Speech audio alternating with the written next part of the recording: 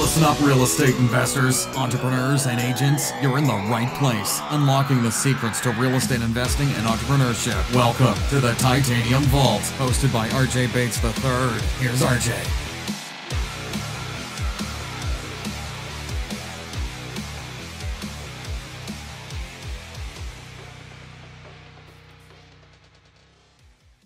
Hello and welcome to the Titanium Vault. I'm your host, RJ Bates. Today I'm sitting down with Earon Bevans. How you doing, buddy? Man, I'm doing phenomenal. It's a beautiful day in San Antonio. It's sunny San Antonio right now, man. Dude, I got to tell you guys, I'm friends with a lot of you guys down in San Antonio. Y'all have more pride in your city than anybody else, I think, in the entire nation. Y'all talk about San Antonio, Texas, more than any other city in the United States. I mean, you and Quentin and Mitzi and all of you down there, y'all love San Antonio. Yeah, man. And you know that now that you say that, it's very, very true. The more I think about it, and I think it's because we've been called the armpit of Texas so much. We're so determined to change that, but man, I mean, I legit love this city. It's a city that raised me. I feel like I wouldn't be, and I've been everywhere, man. I lived in Brooklyn for some time, lived in Harlem for some time, lived in Chicago, but San Antonio has my heart, dude. That's crazy. You know what? And I don't understand why people will call San Antonio the armpit of Texas. I mean, you got the Riverwalk, you got the Alamo. It's a pretty clean city. You know, I mean, it's a cool place. So I don't know why people feel that way. But anyways, enough about San Antonio. So real quick, take a quick second, just kind of briefly introduce yourself and tell everybody what it is that you do in real estate investing. Yes, sir. Yes, sir. So my name is Earon Bevans. I am co-owner of Justice Cash Buyers. And the bread and butter of our business is basically wholesaling. We have done a couple wholesale deals. But yeah, the bread and butter is wholesaling all day. Awesome. And how long have you been wholesaling? Like actually running a business, like actually full time. Yeah. Don't count the ones where you didn't know what the hell you were doing. Yeah. Full time. How long have you been full time? 1 year and 7 days. Look at that. You're like, I got it down right here. 372 days, boss. 12 hours and 33 minutes. Yep. So I saw you speak at Quentin Flores's event down in San Antonio. I was blown away by your energy and just the passion that you have for your business and for the life that you want to create for yourself. So what brought you to real estate investing? Man, so first of all, my major the major driver behind the passion is not real estate in itself, okay, but it's entrepreneurship. That's my major thing. And the reason why entrepreneurship and I'm so passionate about it is because I remember watching my mom work a full-time job, and she would work the night shift. And I saw how much she was working, and I remember, I don't know if I stumbled off one of her paychecks, or because as kids, you know, we don't know how much mom and dad makes, you know, and I don't care to ask, you know, our life is good, right? Or at least we didn't know we were poor. And I never even say that. I even felt stupid even saying that now. But compared to, you know, normal people's standards, living in a trailer house, you know what I mean, on the side of town that I lived on, with the amount of money my parents made, most people would consider us poor, right? But I had an awesome upbringing. I had amazing parents, you know what I mean? But I remember one day seeing how much my mom made, and I jokingly asked her, you know, how long, you know, was that work period? And she was like, 2 weeks. And I was like, well, so I ran the math in my head, and I'm like, okay, with this many hours, she was making like $7 or $8 an hour. And I was like, I remember this in my head, like, screw the guy that's only paying my mom this amount of money for how hard she works. You know what I mean? But, you know, over time I realized that no, not screw the guy, because he's not inherently a bad dude. Instead of having that attitude, well, I want to become that guy. So I've always known that I want to be a business owner. I've always known that I wanted to be the entrepreneur, not the person working. Not that one is better than the other. I just don't identify with the person working. I wanted to be the person that was providing the job. You know what I mean? So. Oh, I know exactly what you mean, man. I had a similar circumstance as a child. My dad was vice president of a huge organization here in Dallas, Fort Worth. And essentially he got called into an office out of the blue. And there was 3 people in the room, and they said, 2 of you are going to maintain a job. 2 of you will get paid more, but 1 of you will be let go. You can either take this package, which included a substantial amount of money, and leave, or you can run the risk that you're going to be one of the people that gets the raise, or if none of you take this, 1 of you will be let go and you get nothing. And my dad was sitting in the room, and he was in his 30s, and he was sitting next to 2 guys in his 20s making a lot less money than him. And it was pretty clear he was the guy getting let go, right? So my dad took the package, and he took that money and he started his own business. And what was crazy is I was very young when this happened, but before that we took these amazing vacations, 2-week-long vacations where we went to Disney World and the beach and all this crazy stuff. And I was living this amazing life. And then all of a sudden my dad becomes an entrepreneur, and we no longer take those kind of vacations anymore because he's running his own business and he's starting from zero. But I do remember that now my dad showed up to every baseball practice. He was at every hockey game. And suddenly as a kid, I didn't care about the 1 week at Disney World because life was better. Like my dad could do whatever he wanted, whenever he wanted.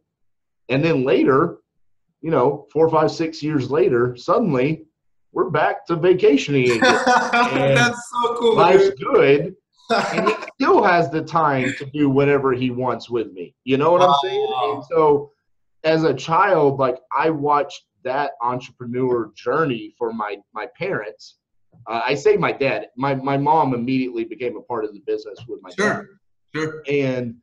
And I watched that, and I never knew what I wanted to do either. Like there wasn't a time when I was like 18 where I was like, I'm going to be a wholesaler. I'm going to be a real estate investor. It was just like, I'm going to own a bunch of businesses. That's what I used to tell people. Yeah. So I resonate with that part of your story where it's like, now I have a passion for real estate investing. But it all started back then watching my parents' journey as an entrepreneur, and I knew I wanted that because, and for a very long time, I didn't live that dream. I went and worked for someone else. And then that's when I was 26 years old when I was like, what the hell am I doing? Like I'm living somebody else's life.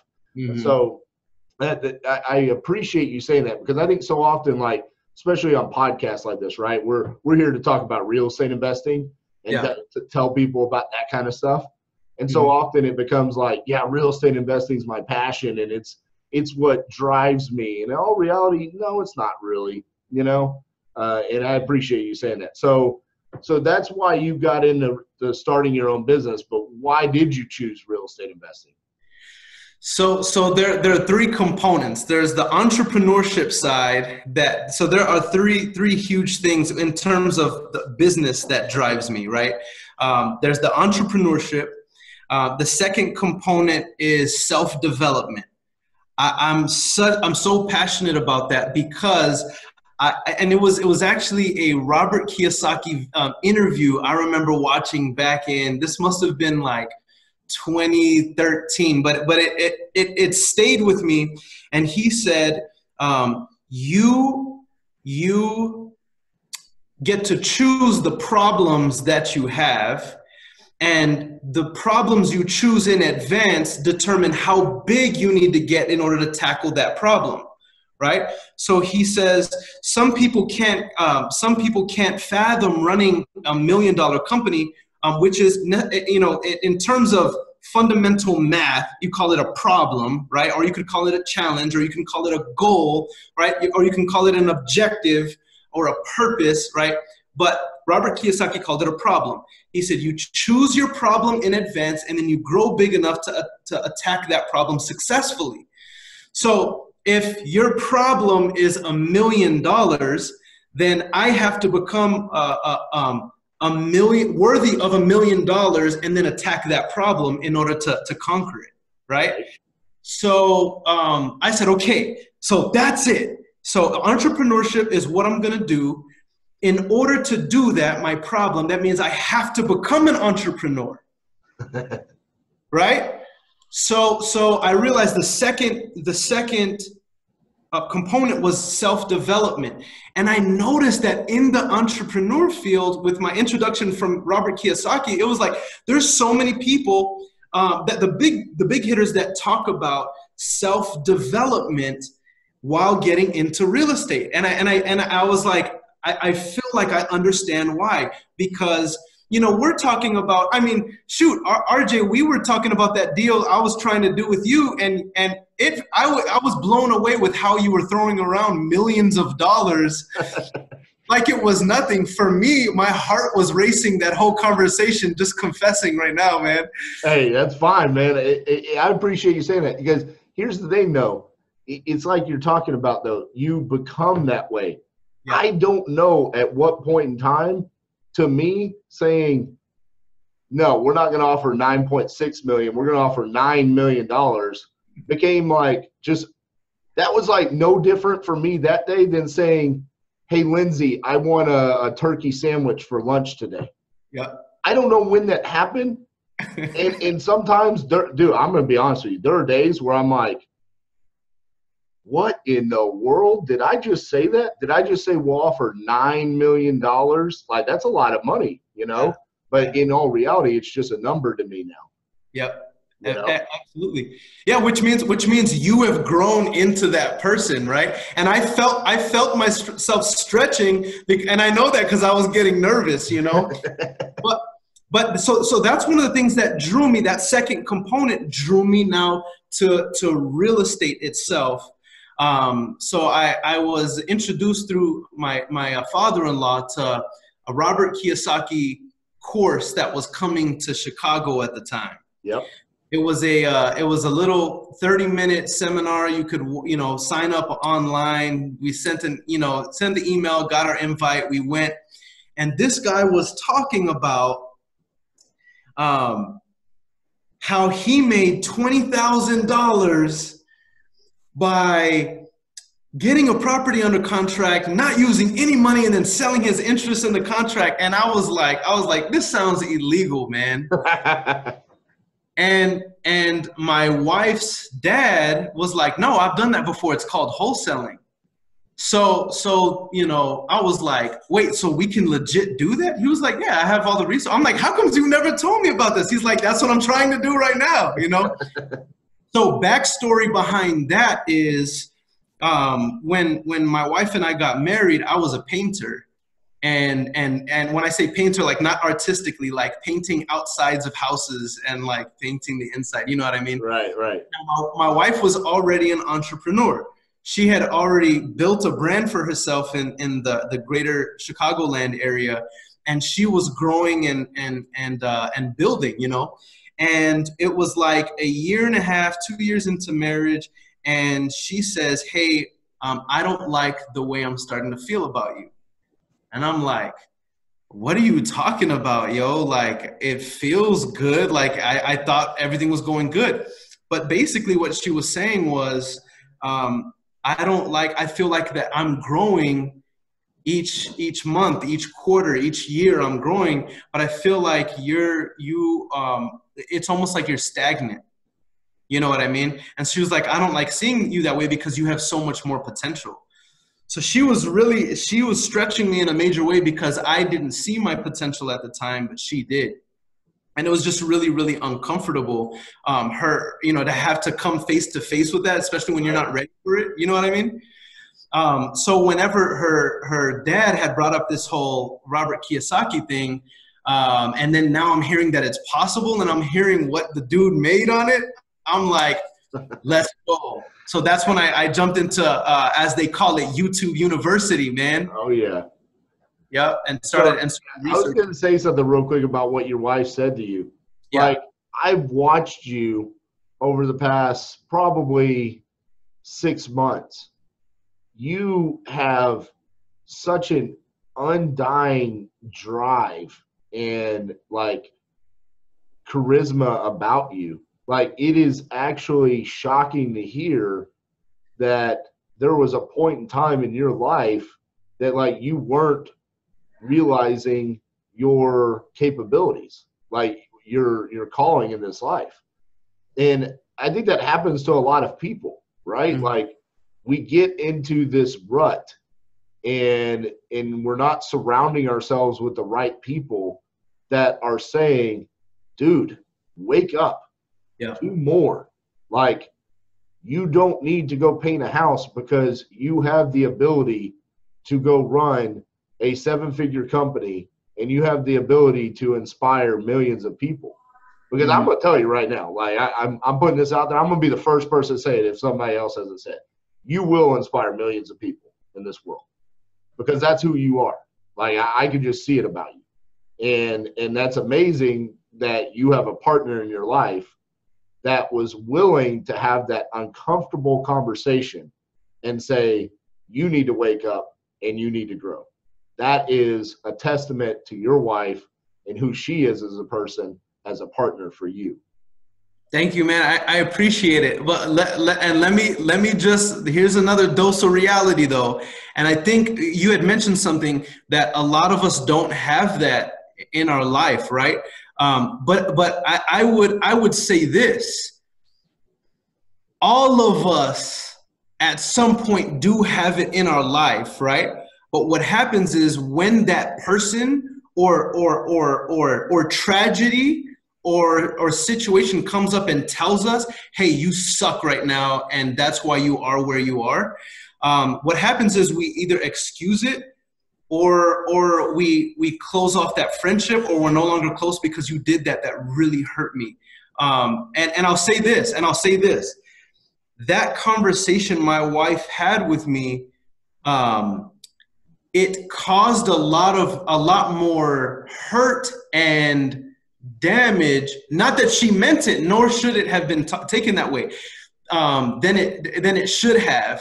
Mm-hmm. And we're now just getting to the point where we're like recovering and like gaining momentum again. You know what I mean? But I think that a lot of us have that. Sometimes it's mom, sometimes it's dad, or sometimes we've let bad habits, run our life for so long that we go into foreclosure, or we're getting the divorce, or the business utterly fails. But it's reality coming to you and saying, this is your fault. Take responsibility for this. But too often we're like, no, it's not.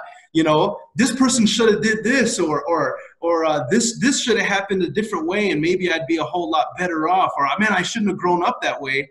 And we don't take responsibility and say, no, that's actually someone who cares about you, or the universe that God has designed, God telling you, you need to wake up and you can change everything. You know what I mean? Bro, I'm telling you, pride and ego can hold you down for so long. Mm-hmm. I had a circumstance, probably, I posted about this in our Facebook group, The Vault, either last week or the week before. Mm-hmm. And what happened is we are working on some larger portfolio deals, okay? Mm-hmm. Mm-hmm. And it's been a trying experience, to say the least. Like, this has been ongoing since February. There's been title issues. There's been changing of the properties in the portfolios. Which ones can we buy now? Which ones can we buy later? It's just been a very trying experience, right?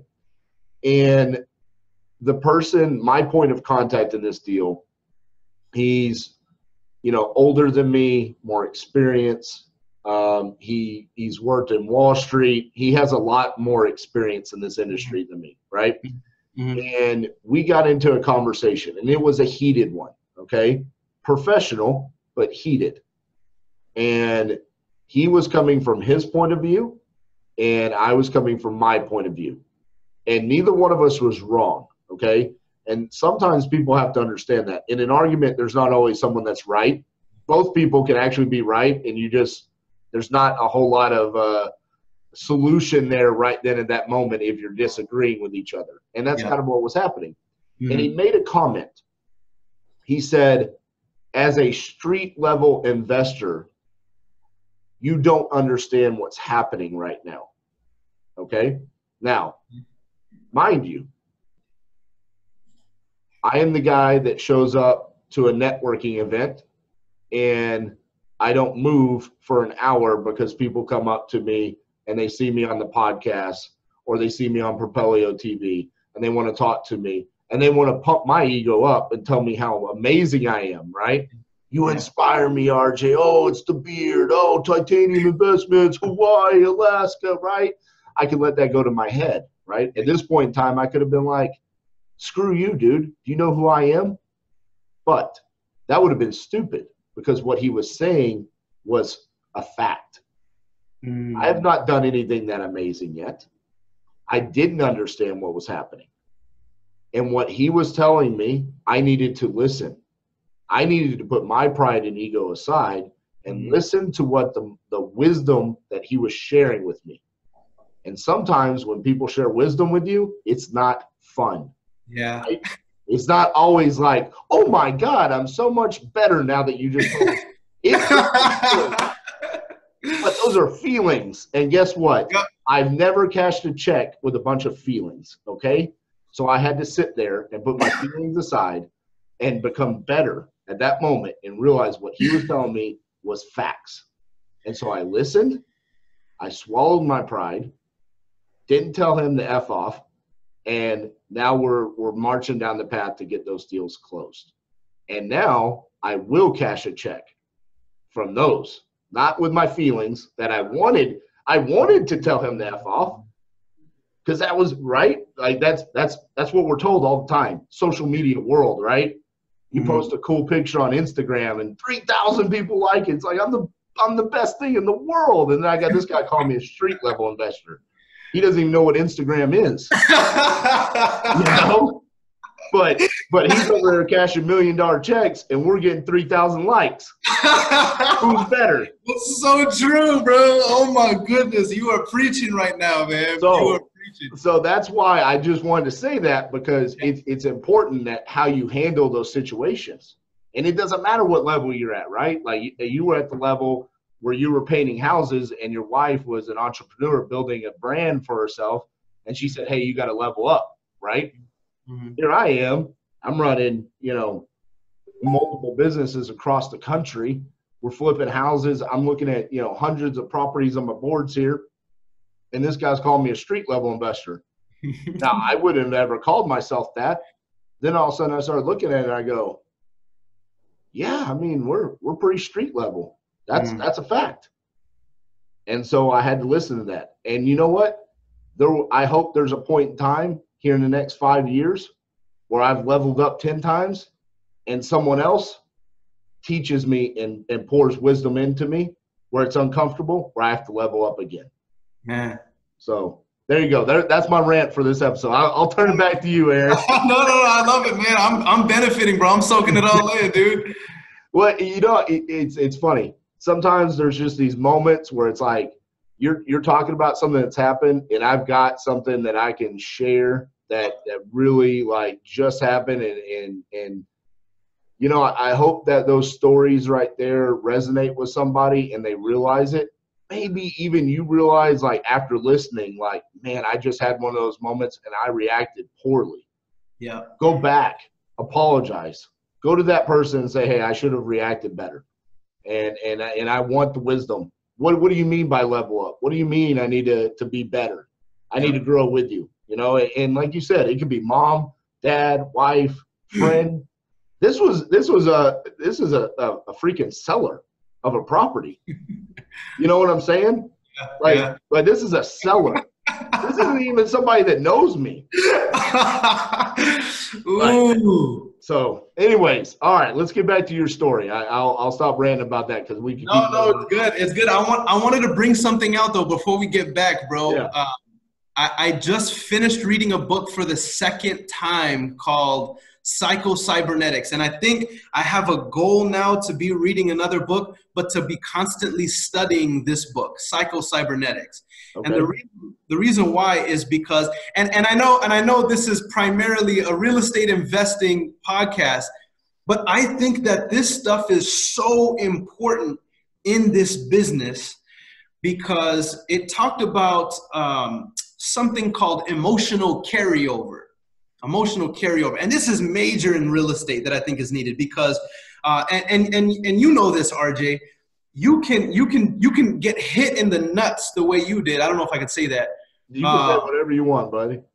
So you can get kicked in the nuts by a seller, and I'm sure that conversation for the next 30 minutes kind of had you in your body a little bit, like you were kind of in your feelings a little bit, right? So and one of the things that it mentioned was emotionally weak people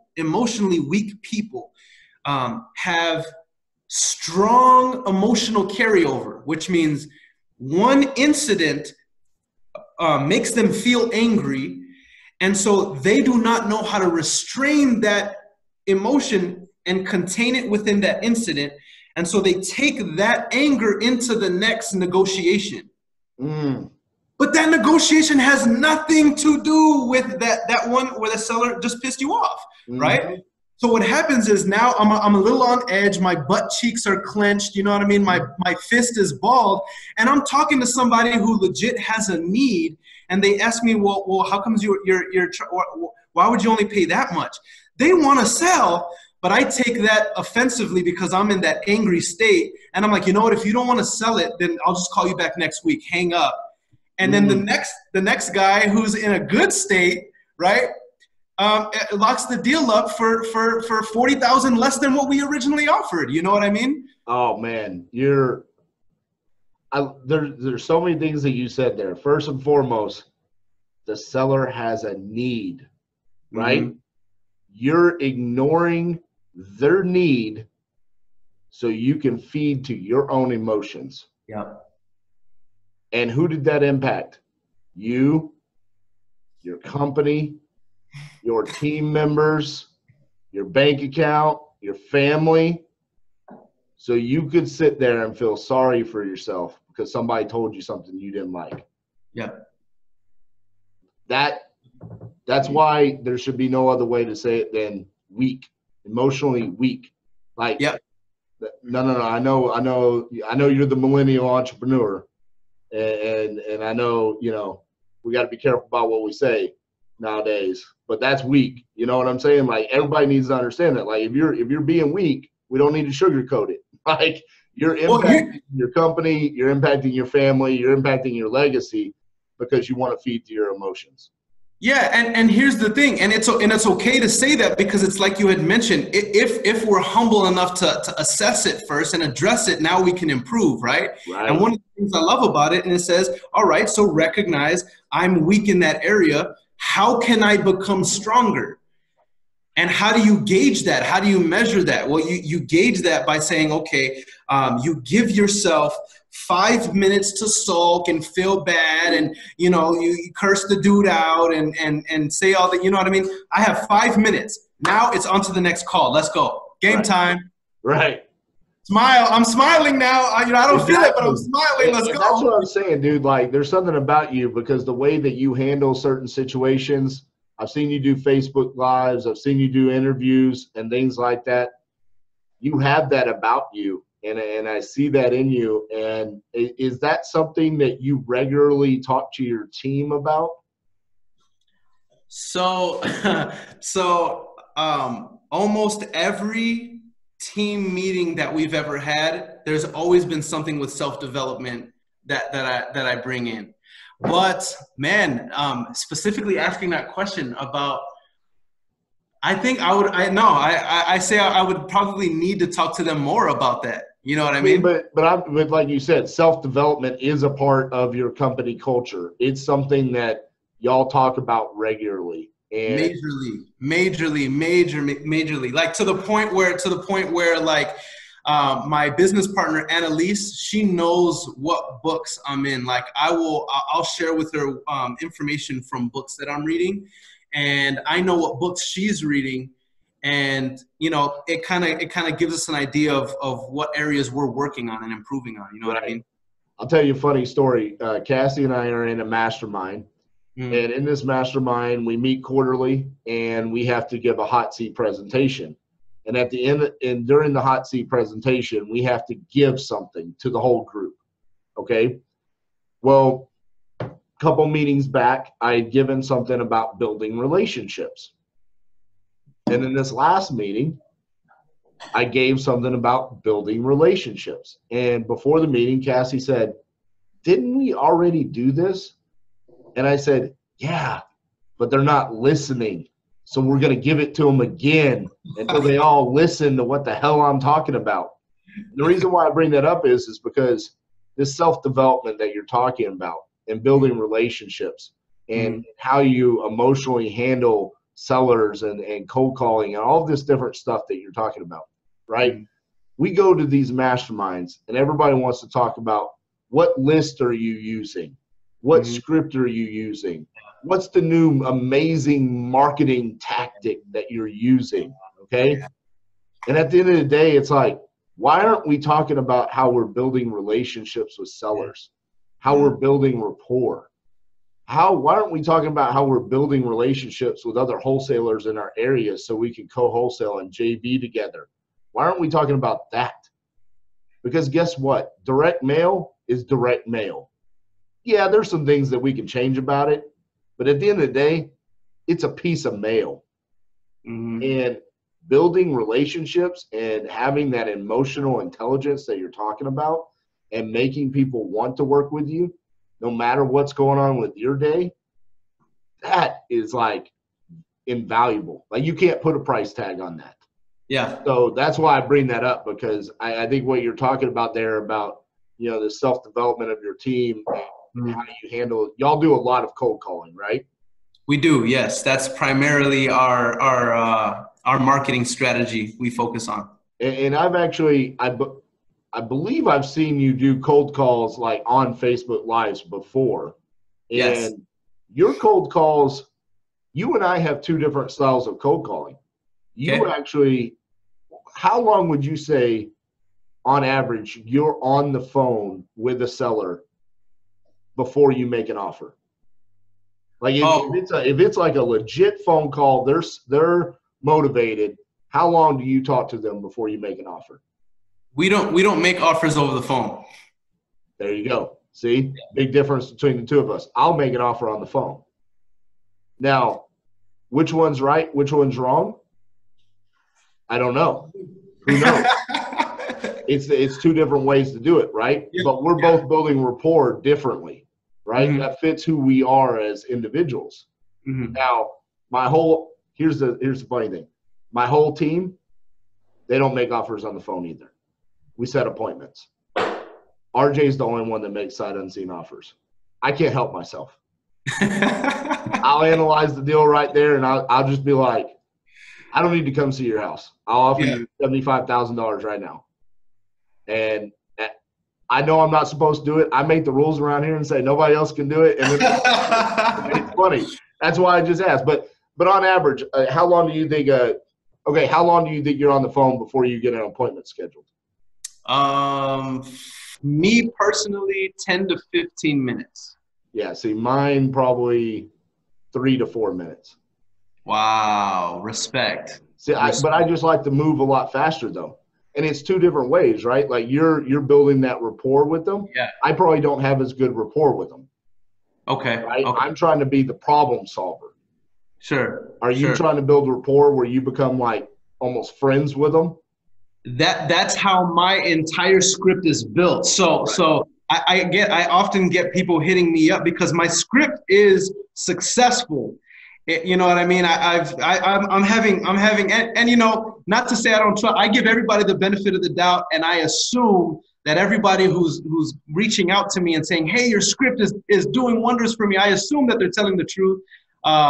Had one guy just show me the wire transfer. I was like, bro, show me before I brag about it. He showed me the wire transfer for $16,000 and hit his account yesterday using the script.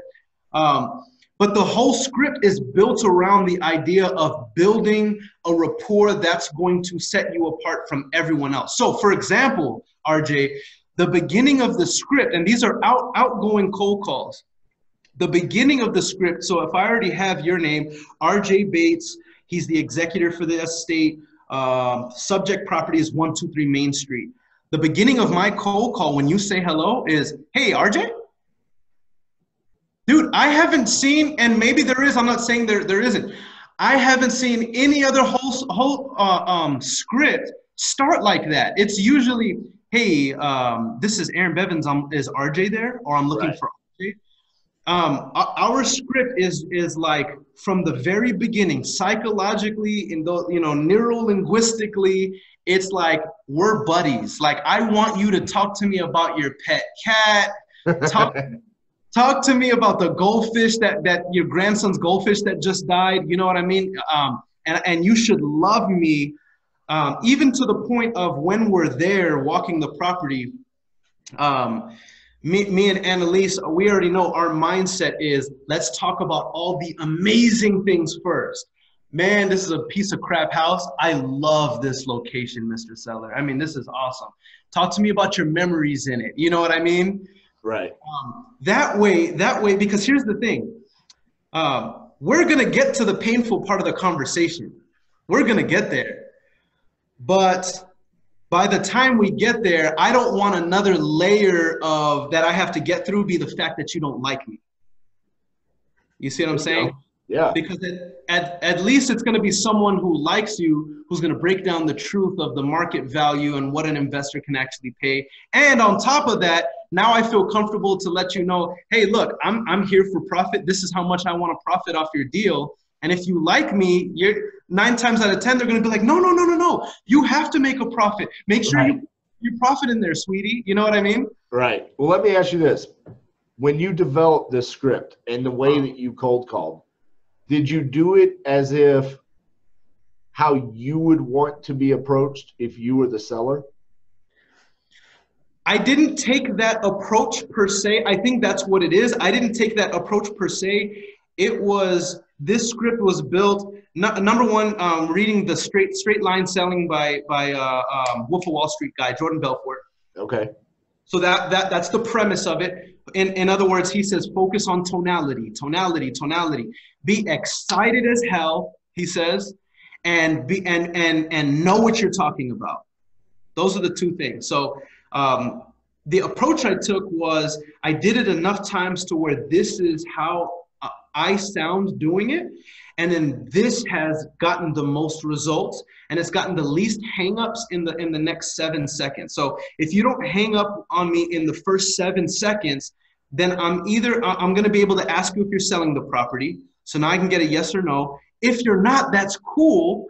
Do you have any other property you're willing to sell? Because you like me already. So even though I introduced myself as a home buyer, you kind of like me just based on my tonality and the fact that I'm excited out of this world, right? Mm-hmm. And I'm different from all these other cold callers. So I'm going to ask you, do you have any other property you're interested in selling? We've made over 20 G's in the past year just off of that question.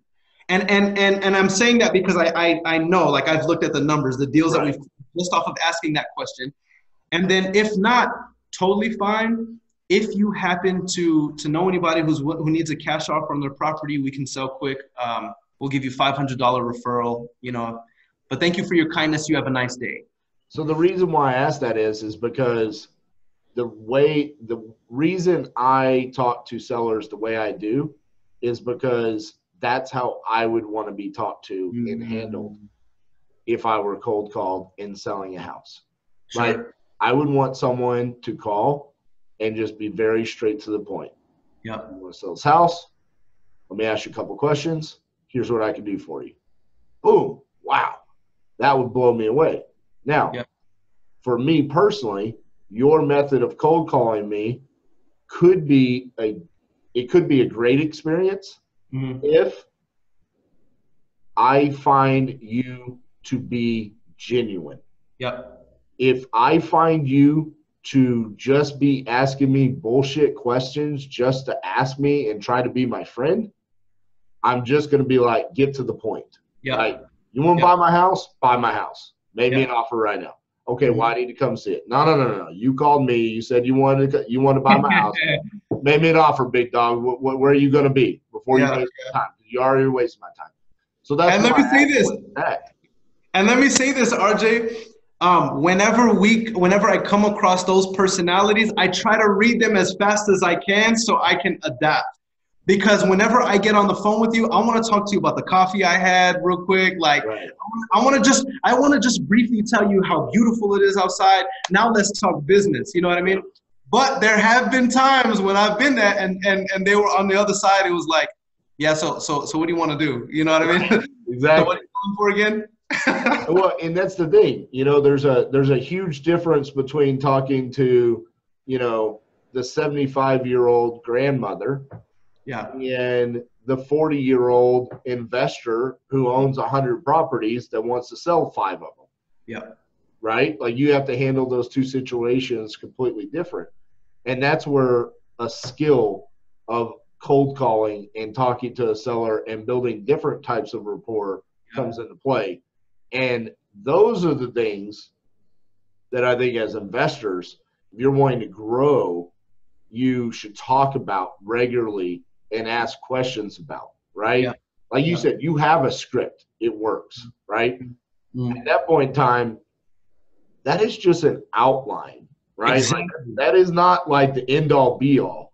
You're going to have to be able to improv and be like, okay, this conversation is not going down this path. There's not a tree on this branch that this conversation is going down. RJ, what you're saying is so real, because I think people mistake the script for some sort of word for word that you can navigate an entire conversation for, and it's not.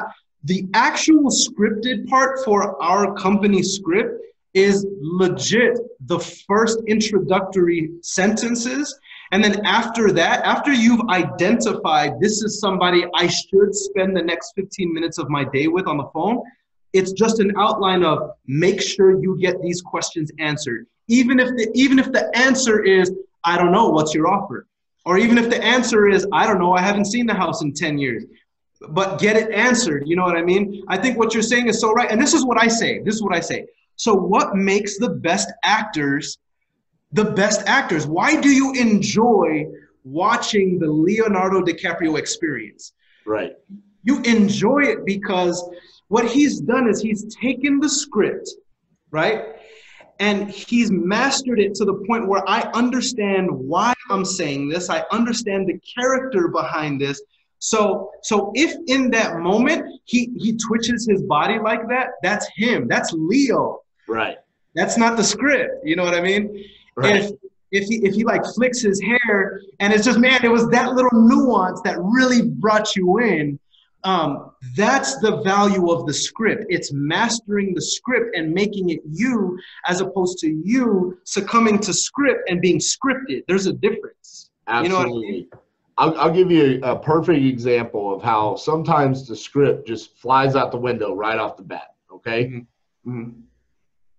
I got into our CRM and I'm messing around. I'm cranky, right? Like I'm a pissed off CEO. I'm like, why don't we have appointments?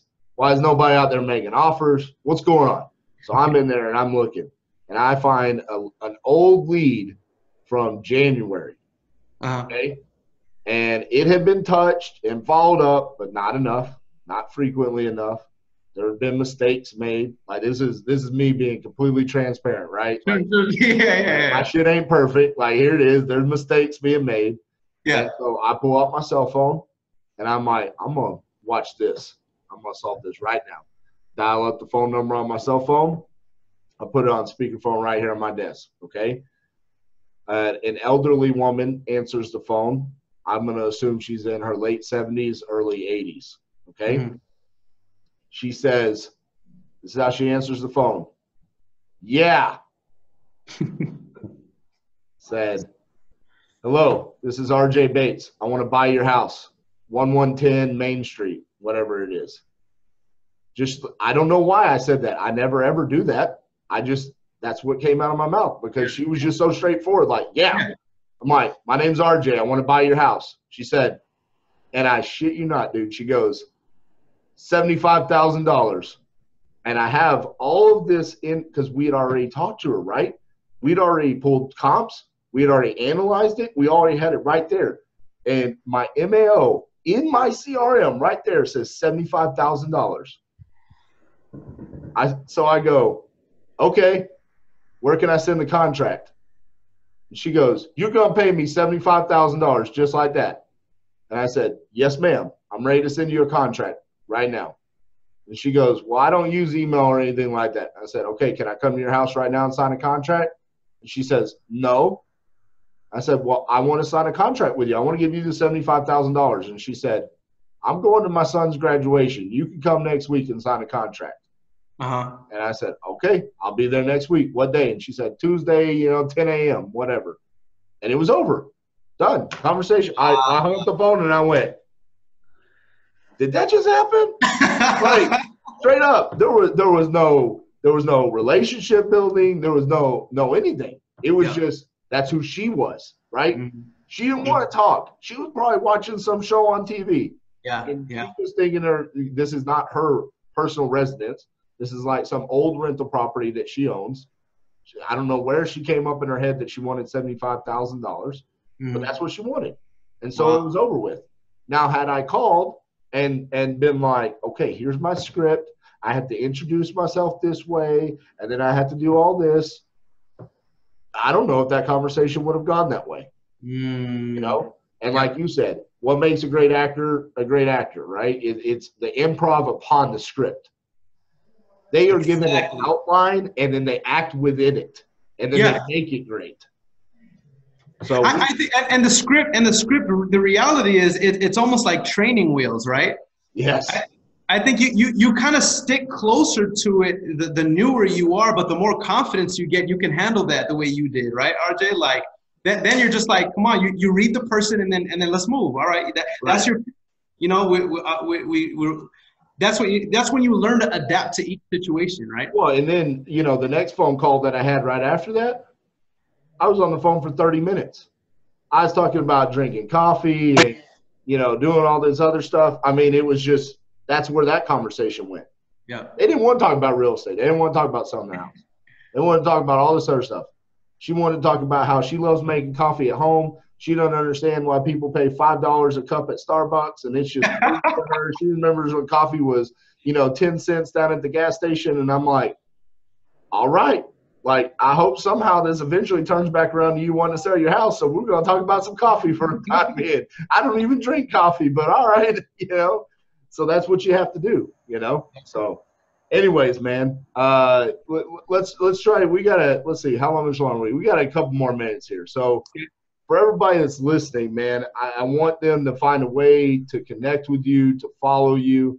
I know you've got your own show where you interview people. I'm still waiting on my invite to get on the show. Oh, shameless plug. I mean, you got people going on like Greg T. Shine over me, and I mean, I know he's got like a little baby beard and he wears a cowboy hat. But how can people follow you and watch you on your journey? Thank you, man. Thank you. So, Facebook is where a lot of content goes into in terms of motivational videos and content. Sometimes there's content that's it's seemingly unrelated to real estate, but it'll be, self-development, motivational stuff, but also lots of tips on, especially for those who are newbie to intermediate wholesalers who want to build an actual business around wholesaling. Facebook, you can reach out to me at Earon Bevans. That's my name, E-A-R-O-N, Bevans, B-E-V-A-N-S on Facebook. Instagram, we're starting to feed a lot more there, so you can reach out to me. Instagram, the same way, Earon Bevans. And come check out our show, and I will definitely be having you on. There we go. I got on the show. That's all I need to do is bring you on here. So, all right, I got one question for you. This will be the hard one. All right, I haven't asked this one in a long time. I used to ask this one on every episode, and I haven't asked it in a long time. I'm ready. Where do you want to be in 5 years? Man, that's a really good. So, wow, it is so interesting that you bring this up, because the company and the brand that we're building right now, it's gone through an entire restructuring, right? And a lot of it is because, whenever you're first getting started, you don't know exactly, where you want to go, but you don't know exactly what to do in the beginning, right? So we've done an entire restructuring of our business. And I've been thinking about that specific question over the past week or so. Where do I want to be? And this is what I come up with in terms of the business. I would like to have executives handling the business from A to Z, right? That means watching all of the production, handling all of the marketing, making sure everybody is paid. I mean, they are running the business. Mm-hmm.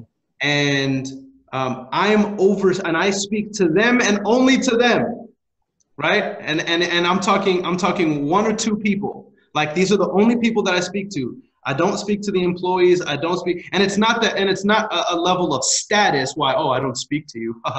You know what I mean? It's not that. It's time. I don't have to speak to you regarding the business about problems going on in the business. That's what executives get paid for. And my job is simply to continue growing the Millennial entrepreneur brand, which is empowering entrepreneurship. That's it. Empowering entrepreneurship, but especially to millennials. And the reason why I say especially to millennials, not that I don't feel Generation X and the silent generation, and well, not the silent generation as much, they're baby boomers, Gen X, Generation Y. I believe that they will benefit. They are benefiting from my content, but especially millennials. And here's why, RJ, because millennials, we're interesting, man. We are a very, very unique generation. And by millennials, I mean anybody born between like 1982 and 1990. 1980 and 1990, if you were born between those years, right? That's what I have in mind in terms of millennial. Like, if you played regular Nintendo and you can remember it, you're probably a millennial. You know what I mean? Right. And here's why we're unique. We were around, yes, there were video games, but I mean, there was regular Nintendo, man. I mean, we still played outside. We still got dirty. We still rode bikes. A lot of us still lived where we could walk to school. Like, we lived pre-internet, right? And a lot of us were introduced to the internet like either later in life in high school or in like 4th, 5th grade, where we were learning Internet Explorer. You know what I mean? And so ask somebody back then, you can find out if they knew life before the internet if you ask them, what sound does the internet make when it's connected? Talking about, yeah, you don't know. Okay, you don't know about the life. Try to make that sound, right? Yeah, exactly. But here's the thing. But we're raised by Gen X and baby boomers who and this is something I've talked to my team about, that difficult times make great people. Great people make soft kids, and soft kids make difficult times, right? And you can see that played out through history and with the Romans and Egyptians and Persians. But you also see we're also seeing that cycle in the United States of America. You had the silent generation, the Great Depression, right? Tough times. So the silent generation, their mindset was, if you've ever done a deal, these people are hoarders because they're so resourceful and they don't want to waste that. That's a good plate. We bought that plate in 1960. Right. You know what I mean? Well, why would you throw away that plate? You know what I mean? So they raised the baby boomers. So the baby boomers you know, they were raised by strict parents. The baby boomers are alive during a time where American economy is just freaking exploding, right? Now they raised Gen X. So Gen X is born during a time in US history where the economy is stabilized per se. It's stabilized per se. They see some rough times, but it's stabilized and it's just this powerhouse. And so Gen X now gives birth to the millennials. And the millennials are these kids that are raised in an economic powerhouse of a country. We had regular Nintendo, like we had good lives overall. But because of that, now millennials have some stereotypes attached to them that are like entitled, you know, lazy, self-absorbed, you know what I mean? And I feel like stereotypes only feed into the paradigm, right? Well, I'm a millennial, I'm supposed to act like this, right? So now who are we gonna raise, dude? You know what I mean? But here's the thing, I feel like our generation, early 20s to mid 30s, later 30s, millennials, we have enough time to change and affect an incredible impact, not only on society now, culture now, but also in raising the next generation. You know what I mean? And I feel like a major part of that is entrepreneurship, because the silent generation, these guys knew in order to make money, I have to be resourceful. I have to get it how I live. And a lot of them started businesses, built businesses, did joint ventures, owned land. You know what I mean? And I feel like as a generation, millennials are now, it's a perfect storm because it's cool now because of Gary Vee and Max Maxwell and Tony Robbins to talk about being a CEO and being a boss. So it's cool, but also it's needed. You know what I mean? Yep. So that's where I see myself in 5 years. The business is grown to an actual business. I think right now it's still S quadrant. I want to build it to a business, be a business. And then the focus then is growing the brand and empowering entrepreneurship. I love it, man. It's very rare for me to not really know somebody and be as inspired as I am by you. Continue doing what you do. I will support you during your entire journey, buddy. I look forward to watching you explode here in the future and watching the Millennial Entrepreneur brand take off. I'll be one of your biggest fans. Thanks for coming on the Titanium Vault today. Guys, if you enjoyed today's episode, please leave us a review. Give us a thumbs up on YouTube, and we will see you guys next week. Thanks, Earon. Thank you. Thanks so much for listening to the Titanium Vault with your host, RJ Bates III. For more info and to stay up to date, visit www.podcast.thetitaniumvault.com and on facebook.com/The Titanium Vault. If you enjoyed the episode, please rate and review, and we'll catch you next time on the Titanium Vault.